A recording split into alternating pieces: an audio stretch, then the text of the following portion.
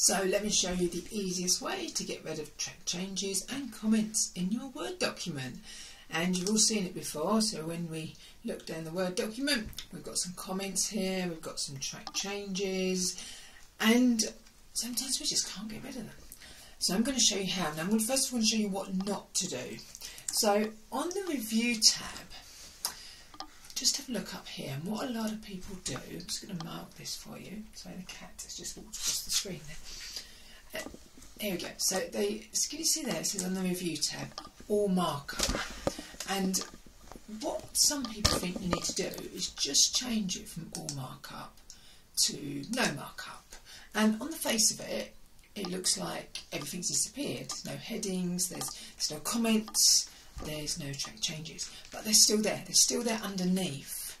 So let's change it back to all markup, and you'll see, you can still see them. There we go. There's my comment. Here's my track changes. Now you can get around it by, in the track changes, accepting and rejecting the comments over here. You could also get around it by deleting the comments. But there's still the worry you might miss something. So I'm going to show you the quickest way to get rid of all these comments. When you're happy with them, obviously make sure you're happy with these comments first, you're happy with the deletions and the insertions, but the quickest way. So if you like this content, don't forget to like and subscribe to my channel, and let me go and show you how to get rid of this. So let's go to the File menu, and we're going to go down to Info, and then we're going to go to Check for Issues and Inspect. Now, a little tip here, if you use PowerPoint, you can also do this in PowerPoint.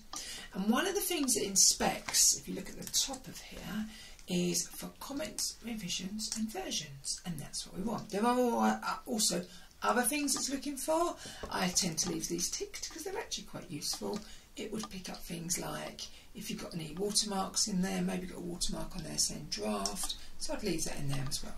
So let's choose Inspect, and it will work through the document. So now it's found some, and all I need to do, don't have to faff around with track changes, I just do Remove All.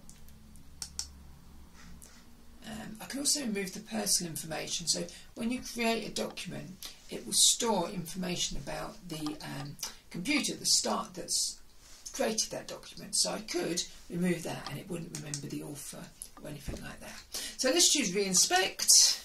All good, and we're going to close that, and we're just going to go back to the original document, have a look. So there we go. So no comments, and let's just check there we go. There's one of my track changes that I inserted, so that's worked. So it looks like all by doing that, by going to File, Info, Check for Issues, Inspect, and that will remove all the comments, all the track changes, and you haven't got to worry about them being there when you send out the final version.